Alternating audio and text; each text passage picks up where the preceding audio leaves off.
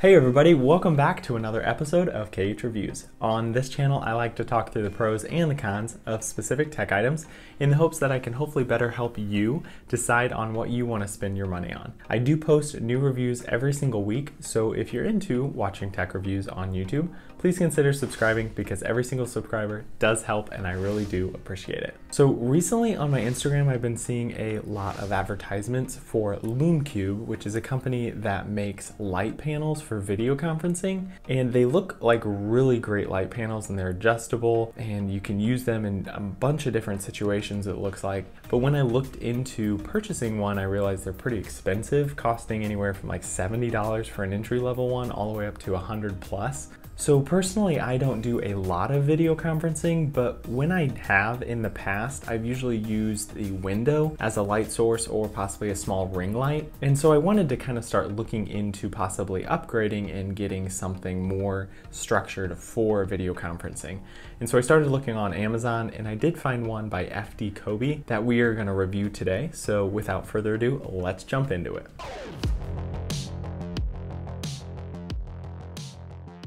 Okay, so we're gonna first jump into what you do get in the box. And the first thing you'll notice is it comes in this nice hard shell carrying case, which actually I was pretty impressed with when I first opened this up, because really the overall quality of this little box feels pretty good and it's gonna protect your light if you wanna throw it in your backpack or your purse. So we're gonna quickly just unzip this and open it up. So everything comes inside this carrying case straight out of the box. So the first thing is the instruction manual, and let me know in the comments down below if you are an instruction manual person, if you would open this up and first read the instructions before going any further. I personally am not, and it's probably bad because I will try to figure it out on my own, and then if I can't figure it out, I always end up going back to the instruction manual, and I could have probably just saved myself some time by reading it in the beginning.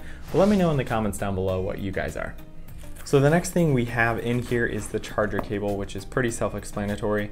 And one thing to mention is I do like this little netting because you can put a bunch of different charger cables or anything in here and kind of use it as maybe a charger box or anything that you do throw in your backpack, and you can always have all your charger cables in here in one spot. So, and last but definitely not least, we do have the light. So the first thing that I did notice when I initially picked this light up out of the box was that it's pretty dense. I mean, there's some weight to this, which gave me an initial excitement that it was going to be a pretty good quality light. So on the inside of this, there are 64 different light beads, and that produces 4,800 lumens of light. And to really put that in perspective, if you take a 60-watt bulb or incandescent bulb, that produces 800 lumens. So this is going to be 4,800 lumens, which is going to be it's a really bright light. So this light is capable of producing both a warm temperature color and a cool temperature color. I have talked about this in some of my other lighting videos, but color temperature is measured in Kelvin. So the higher the Kelvin number, the cooler or more blue the light will look.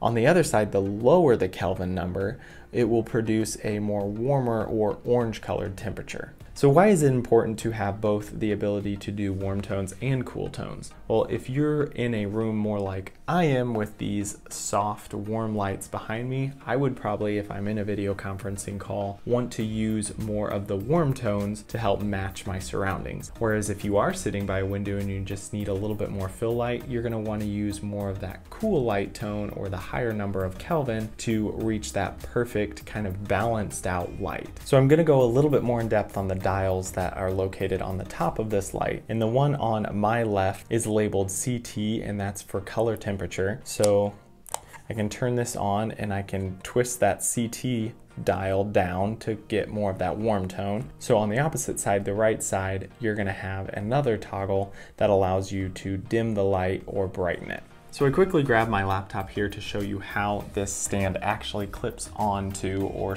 sits onto your laptop or any other device that you decide to use this on. So you just put it on the top, and the first lip here will hold it on the front, and then you just push this up to the back and adjust it however you want, and it will stay there.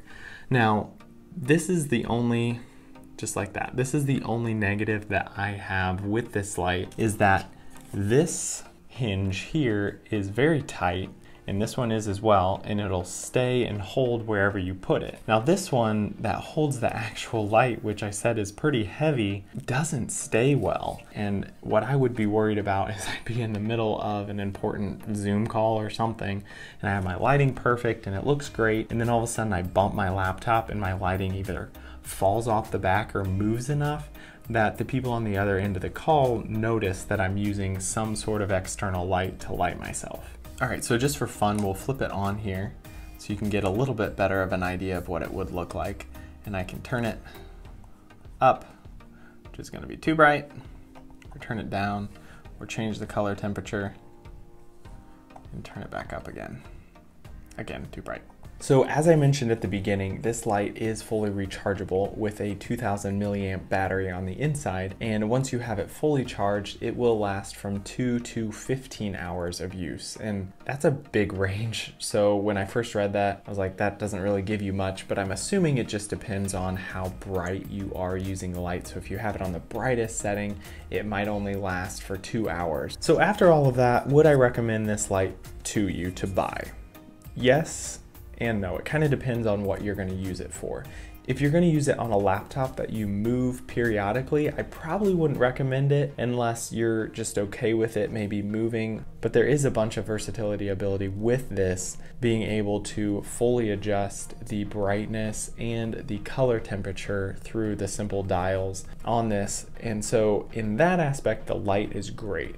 I would completely recommend the light if you're able to overlook the maybe flimsy stand. But I think that pretty much does it on this review for this light panel by FDKOBE that you can find on Amazon. I will link it directly in the description below, so feel free to check that out. But if you do have any specific questions about this, let me know in the comments down below, or let me know how you would specifically use a light panel in your given situation. I really do appreciate you guys watching, and I hope to see you all in the next review.